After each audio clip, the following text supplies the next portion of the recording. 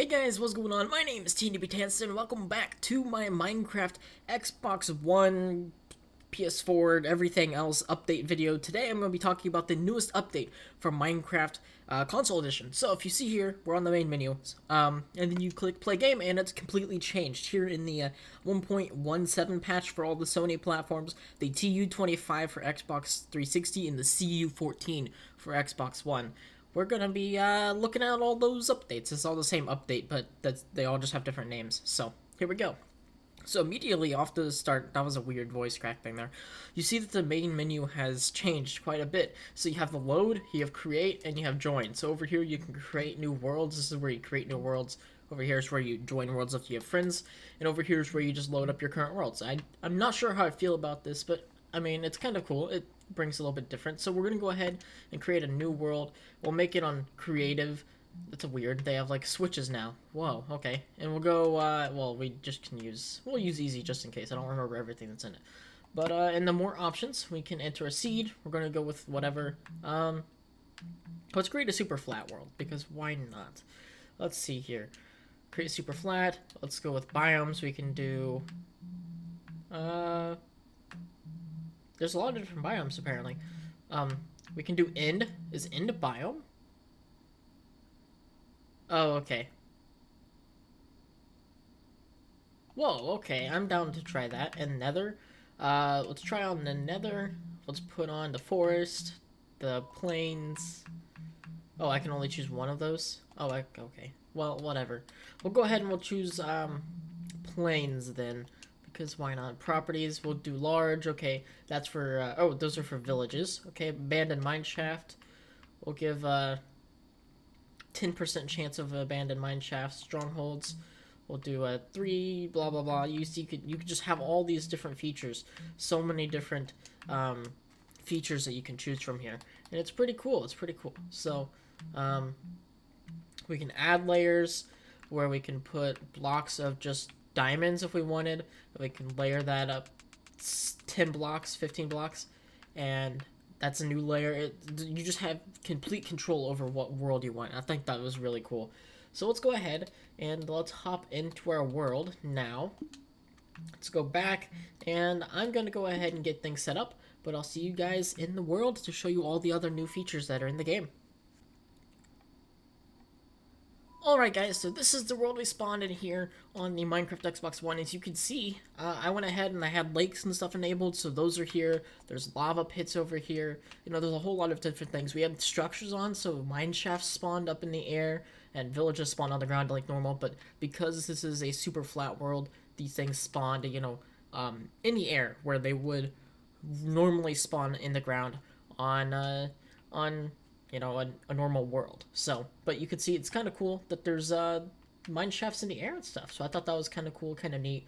And I believe there's a stronghold over in this direction where we just were at. So I went ahead and I set up everything that we need, or that is new in this update. There's not a whole lot, but I thought it was kind of cool, the things that they implemented. I think the features are a lot more cool. Like this special flat world thing, I thought that was really cool.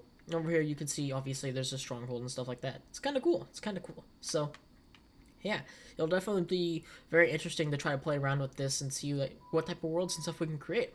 But first up, from Minecraft 1.8 on PC, they went ahead and they brought over the fences and stuff from the other types of wood. So normally we had like a fence gate and fence. We had, you know, oak wood and oak wood planks and a door.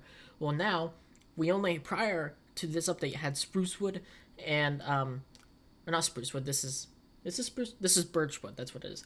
Birchwood and birchwood planks. But now, not only that, we have birchwood fence gates, fences, and the door back there, as well as the spruce, and same for the jungles. So obviously, they all have the same function. They don't do anything different. They all just look a little bit different, obviously.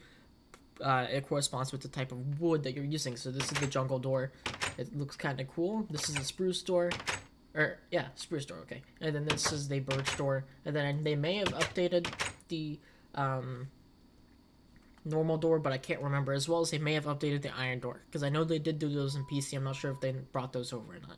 So next up we have the inverted daylight sensor. So I didn't actually know this was a thing until yesterday. Apparently if you click a daylight sensor, it turns it into an inverted daylight sensor, so it lights up at night rather than during the day. So I thought that was kind of cool to be able to see that implemented. We have iron trapdoors that were implemented into the game. So these are like normal trapdoors, except for you have to have redstone to power them. As you can see, if I placed on a redstone torch, it closes, and if I get rid of it, it opens. So yeah.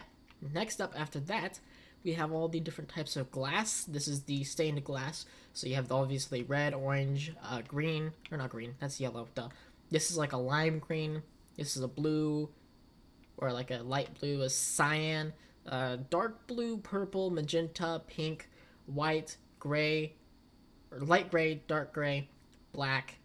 I'm assuming this is like green, and I think this is brown. So those are all the new blocks in the game right there. And then obviously we also have the book and quill that we're able to use. So you can open it up and you can write in it, and you can say hi, and it shows up in the book. See, there you go. And then you can sign it, and you can make the title sign and close. We'll just call it, let's see if it lets us choose the title. Okay, here we go.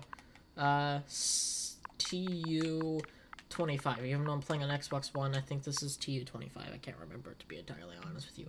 Sign and close, and then boom. As you also can tell, it's turning nighttime. So now, in the game, there are a lot more features. So if you hit obviously the back button or whatever, phone ringing, hold up. As I was saying before, I rudely got interrupted by a phone.